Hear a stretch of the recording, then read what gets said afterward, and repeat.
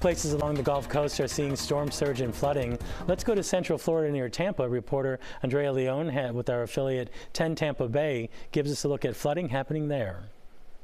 It seems like a nice day if you're just looking at the clouds, taking in the breezy weather, but take a look down at my feet. We've got surge already coming up over the sidewalk, and if I were to step off here, there's about 4 feet of water here already. It would go up well over my hips probably, and I can tell you I was down there on the sand just a couple hours ago walking along here. Several feet of sand was visible there, but since Tropical Storm Debby has been climbing up the coast, this surge has been really coming in quickly. We really haven't even gotten that much rain. It's barely sprinkling, but this is nothing new to Hudson. This area is prone to flooding.